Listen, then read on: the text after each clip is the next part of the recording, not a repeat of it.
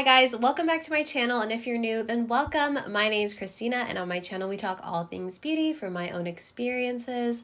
So if you're looking for the best and most honest how-tos and reviews from a consumer's perspective, then make sure you subscribe to my channel, like this video, and leave any comments that you have for me down below. First swatch video of 2023, and we are starting it off with the ELF Satin lipsticks. These recently launched, and I was supposed to post a video last week. I am sorry, the holidays got the best of me. What can I say? But I'm here now and I'm going to do a full swatch video for you guys. I'm going to be starting off with all the specs about this lipstick. I'm going to do a first impression because I've yet to try these on at all, and then I'll move into the swatches and final thoughts. So like I said, these are brand new lipsticks. I have them all sitting right here on my desk lined up and ready to go. I took them all out of the packaging here, as you can see.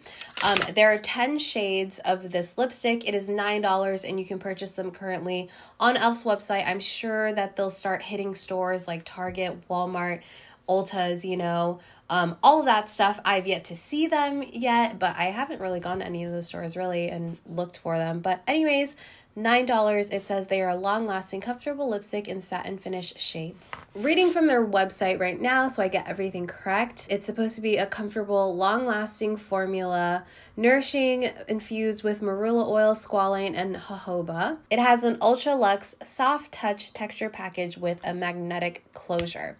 Right off the bat, when I saw the email about these come out, I was like, these look very familiar or very similar to another lipstick product.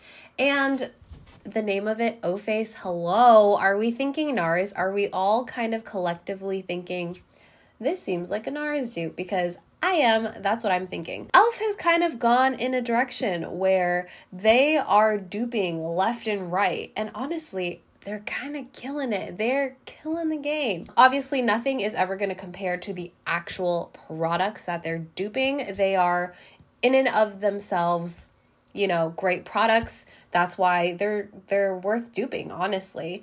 But ELF does a great job. For what they are, ELF does a great job on the products that they come out with. So I'm hoping for the best on these. The only thing is, the lipsticks that I think that these are similar to, I've never used.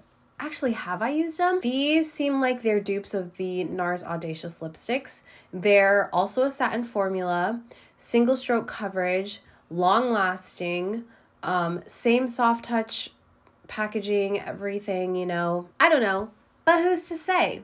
Not me. I will leave in the description box down below once I actually wear this for like a full day, how these last. It's pretty late right now. It's nighttime right now, and I don't suspect that I'm going to be wearing this for much longer, so I can't really give you guys like a wear test right now. So check that description box down below, and I'm sure I'll be commenting and letting you guys know how they wear. But anyways, let's go ahead and try these out. So since I already took them out of the packaging here, I did want to note that the packaging does have the colors of what the lipsticks are, because obviously when you're at the drugstore, you can't necessarily tell what the shades are. Let's go ahead and compare the color of the packaging to the actual lipsticks though. So here is one of the ELF lipsticks. You can see there that magnetic closure, and even the bottom label looks like a NARS lipstick. And this is what the tube looks like. My gosh, so reminiscent, am I right? But beautiful overall. I think that it looks really great. So here's the shade Standing Ovation. And then here is the color of the packaging, right? Oh, there you go. That's probably a better representation. What are we thinking? Is it similar? I definitely think in the tube it looks darker and it is lighter on the packaging, but let's do a little swatchy swatch and see that if maybe the swatch is more similar. Here's a swatch of Standing Ovation. I think that it reads pretty true to the actual bullet. And then here's what it looks like on the outside packaging. I would say the outside packaging definitely looks more pink. So let me start off with a color that I think I would really like. Okay, starting off with the color Drive. So here is the shade Drive. Oh, actually, you know, that looks a little more gray than I anticipated, but let's go ahead and try it out and see how this feels on the lips. It feels really good going on. It has a scent to it. It smells sweet. It's a sweeter scent. That feels good. That feels really nice going on the lips. Really hydrating. Definitely looks like a satin lipstick in my opinion. This is very gray. not a huge fan of this color, to be honest. Looks good on the lips. The lips do look hydrated. The lip lines are there, but they're not accentuated, you know, but they're also not hidden. I've had other lipsticks where I feel like they like blur those lip lines.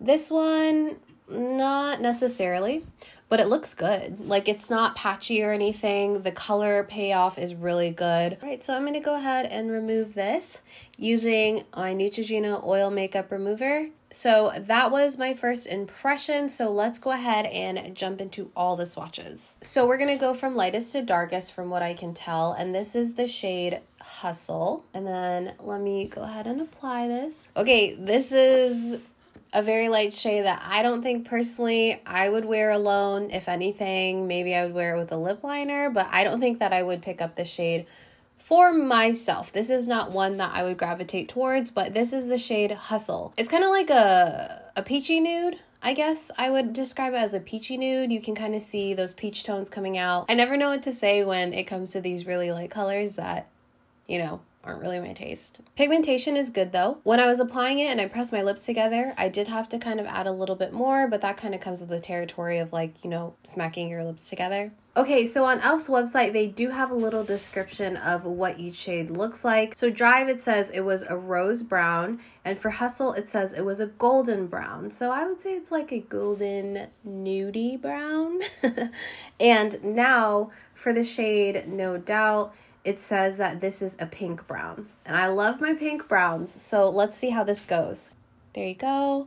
Little hand swatch here. And then let's apply it on the lips.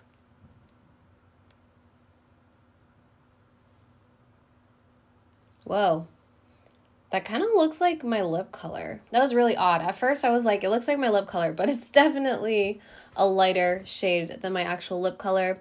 But this is No Doubt, again, it's supposed to be a pink brown, a pinky brown. Definitely light on the lips. However, I could kind of see myself wearing this with a lip liner, like a darker lip liner, and then just wearing this on the center. I think that might actually look really, really cute. Again, pigmentation is there. Looks really nice if you're into these kind of colors. If you like these kind of colors that kind of accentuate the center of your lips, or if you are a lighter skin tone than I am and this could be like a nude color for you, I definitely think that this is a wearable shade. I will say going into this, my lips were slightly dry. I noticed that I had a lot of dryness on the inside of my lips, but it doesn't seem like it's accentuating that, and it seems like it's going over that really well. Next, we have the shade Dirty Talk, which is a beige pink. Here's the shade Dirty Talk.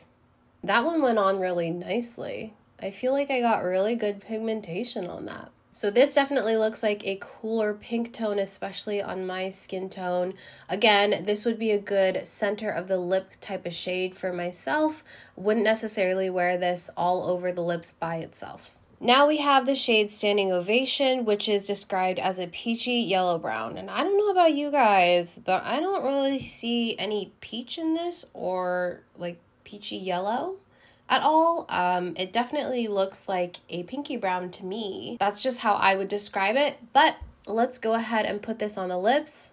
I think I'm gonna like this one. Okay, here is the shade Standing Ovation. I do like this. This definitely looks more like a pink than a peachy tone on myself. I think that this is really beautiful. I would wear this alone. I would wear it with a lip liner. I would wear it like slightly on the lips and then kind of blur it out. I think that would be a really nice way to wear it. Again, really good pigmentation, and it just feels really nice going on the lips. It doesn't drag, it doesn't tug or anything. It really does just glide onto the lips really nicely. Next, we have the shade Effortless, which is a dusty mauve, and honestly, I would say this is pretty mauvey. If anything, I would also say it's kind of like a purpley shade, right? Doesn't it kind of look purple? But also looks like a mauve. So let's go ahead and put this one on the lips. Okay, here's the shade Effortless. I used to have a MAC lipstick that looked just like this, and I wore it on my 21st birthday. I'm having major nostalgia right now, but this is what this looks like on me. This is a very cool mauve. I would say this is almost like purpley pink on myself and on my skin tone. It doesn't look bad, but it's also just not really the type of shade that I gravitate towards anymore. Next is the shade Vocal, which is described as a terracotta rose. This one looks really pretty. Let's go ahead and apply this. Ooh, I like that. Oh, I actually really like this. I'm looking at it in the viewfinder. I actually really like this shade. It looks pretty bright on myself for a terracotta type of shade, but with a lip liner, I think that this would look really nice. I like this shade. It's kind of, it almost seems like a pop of color, but not really, because it's still like a neutral. Next, we have the shade Shameless, which is a pink plum. All right, here is the shade Shameless. It feels like it looks darker on me, but actually, no, that looks about right. I would describe this one as a berry or like a plum, like a lighter plum, or just a plum in general. Second to last shade is Own It, which is a burnt deep red. This one looks like, might be like a classic red. All right, here is the shade Own It. So definitely a deeper red, I would say. I can't tell if it's blue toned. I think it is, right? This one's interesting to me because it definitely is a red. Maybe it would classify as a classic red, but there's something about it. I think just that deeper tone that makes it a little more rich. All right, lastly, No Regrets. And this one is the blue red. I should have read that. Okay, and here is the shade No Regrets. Definitely the classic red of the bunch. You can definitely tell this one is a blue red. All right, so those were all of the shades. Now, my final thoughts on my first impressions. So right off the bat, they're very, very pigmented, super creamy. Because I've never tried what I assume is supposed to be the equivalent of the NARS lipstick, these really remind me of the Huda Beauty satin lipsticks that I had swatched a while back, except these don't feel as like hydrating and slippy as those, but it definitely still has that satin finish. You can see where it looks satin, but it's not super, super hydrating where, you know, it's a shiny lipstick type of thing. Definitely looks like it could pass as matte. Like if you wanted to blot it down, you could definitely get that matte finish to it, but they are definitely just like a classic satin. They do have a scent to it. I would say it's kind of like a cake, sweet, cupcakey scent. It's not aggressive. I don't smell it right now as I'm talking to you guys. I can smell it when I'm applying it, but it pretty much fades away right after I like take the bullet away from my face, you know? Like I said, it doesn't accentuate my fine lines within my lips, but it also doesn't hide them. It doesn't blur them or fill them in. So they're definitely there, but they don't look bad. Like it just looks like my lips with lipstick on. As far as the descriptors go on the ELF website, there were a lot that I didn't agree with. I would kind of categorize them as different lipstick colors, which I mentioned as I was like applying them for you guys. So I wouldn't base buying it off of the descriptions on the website. I would definitely look for videos. I would look for pictures and swatches and stuff like that. Again, I will update in the description box down below how these wear. They do seem like whenever I'm applying them and I put my lips together, they do transfer from top and bottom very easily. Now, once they dry down, I can't really tell you how well they're gonna last. Because it's a satin finish, I am a little skeptical about how these are going to last throughout the day. I could definitely see the darker colors staining the lips, but other than that, I don't think it's going to be like a transfer proof, waterproof type of lipstick, which it doesn't advertise to be. So I just want to be clear on that. You guys may or may not know, if you've been watching my channel for a while, regular like traditional lipsticks like these are always my favorite type of lipsticks because I find they're the most versatile and they're just the most comfortable and easiest to reapply. So honestly, I am biased towards a bullet lipstick. I do think that they are the best kind of lipsticks. For the price point of $9, I definitely think that it's worth it. I like this formulation. I would like to see them do more like of a nude collection, you know, like more rosy brown nude type of shades. The soft touch packaging, I like it. However, it's not the most practical to throw in your purse or anything because, I mean, if you're picky about the way that your makeup looks, obviously the soft touch is just going to attract fingerprints and oils and stuff like that. So as I was removing the lipsticks with this, it was kind of getting on like the side like of the packaging, but I mean, it's not a huge deal if you don't really care for the outside packaging. More so you're looking for a good formulation, you know, but that's just something to keep in mind if it's something you're interested in. And also because they're magnetic, you can't really put them together. They won't stay right next to each other like if you were to put it just on your vanity. Maybe if it's like in a little storage container, you know, and they have to be next to each other, they'll stay together. But they do have a tendency to kind of like want to flip because of that magnetic aspect to them. I'll try to show you on my mirror. I don't know if this is helpful or not, but they don't want to like sit next to each other. They'll kind of like move around if you try to have them all face forward, you know, like, so that's just a little thing. I have to kind of like put them all a little bit separate from each other while I'm swatching them, you know. That just comes with the territory of the magnets. All right, guys, that's everything for this video. I hope that you found it helpful. Let me know which shades that you're thinking of picking up or which shades you already picked up. If you found this video helpful or enjoyable or both, please make sure to like, comment, and subscribe for more videos like this one, and I'll see you guys in my next one. Bye.